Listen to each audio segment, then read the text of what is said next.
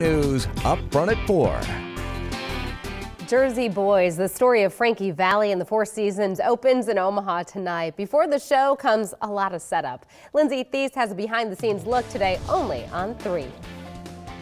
Well, just how much work does it take to bring one of the Omaha Performing Arts Broadway series shows here on stage at the Orpheum? Come along, we're going to check out the cast and crew of Jersey Boys. Following Frankie Valli and the Four Seasons' rise to fame, how would the Jersey Boys themselves describe the award-winning musical? It's an episode of The Sopranos with music laid into it. This is the kind of show that guys drag their wives and their girlfriends to, rather than the other way, which is usually the way that it works with musical theater. But pulling off the stage production as it stops across the country takes a small army working around the clock. The amount of people you see on stage, you at least have to double that. That's the amount of people that are backstage, supporting and helping and managing.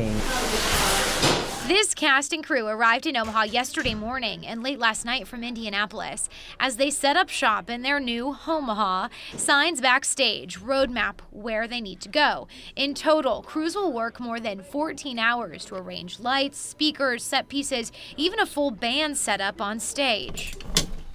Thousands of costume pieces are carried in shipping crates. To give you an idea, there's 126 looks. Each look means shoes, shirts, pants, coats. I mean, I thought my wardrobe was big. Ladies, we don't have anything on Jersey Boys. And what he's doing right now is making sure that the high trim is high enough out that the closest audience member can't see it. Running the show, behind the show, Annabelle Gilbert. The stage manager says in addition to their crew, several positions are hired on to help here in Omaha. We pick up 2 local prop people to run the show as well, so we have 2 on each side.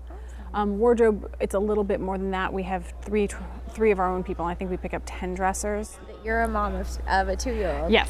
What is more crazy, raising a 2-year-old or dealing with, 4 boys and the rest of the cast and crew? There's a lot of similarities between the two. No. Who loves you, pretty mama? Jokes aside, pretty mamas, and really everyone, be ready for all kinds of music and masculinity as the show opens tonight. Tickets are on sale now, so grab yours. We have a link where you can grab that online with this story. That's at KMTV.com. We're downtown at the Orpheum today. I'm Lindsay Thies for Upfront at 4.